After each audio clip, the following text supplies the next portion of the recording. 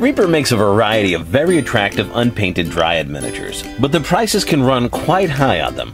$9, $7, $5. The cheapest is this Elven Dryad in the plastic bones format, but she is lugging a planted tree around with her, which makes her really ineffective since she has to use her free action to plant the tree and her move action to climb up, not to mention the encumbrance penalties to movement.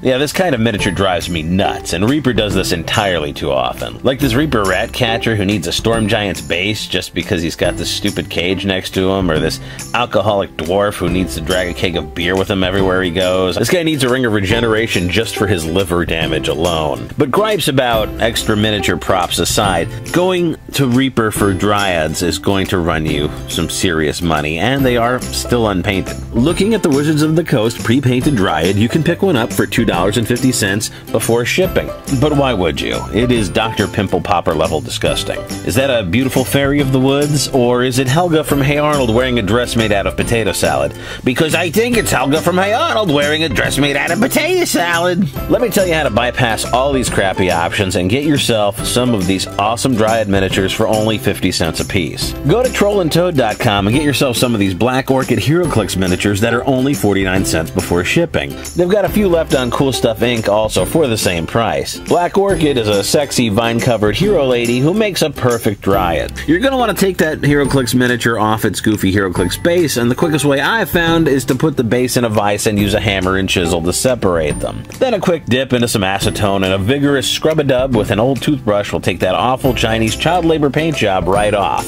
This shouldn't take you longer than 90 seconds per miniature. Don't leave your clicks in the acetone too long or they will get soft on you.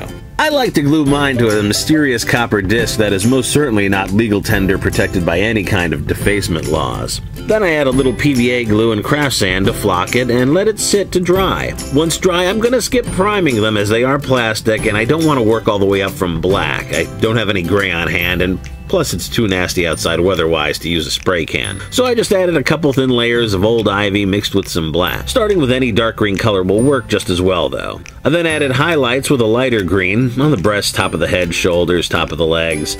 And lastly I dry brushed the lightest green over the vine details on her shoulders, breasts, and limbs, as well as painting and dry brushing on the base. Overall, this is a very easy paint job to do well. One other thing that's noteworthy is that this miniature can also be a stand-in for vine or needle blights.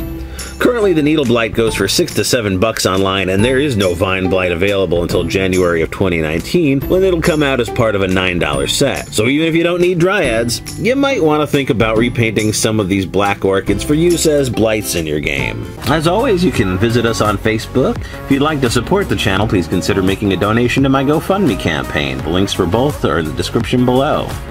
As always, thanks for watching.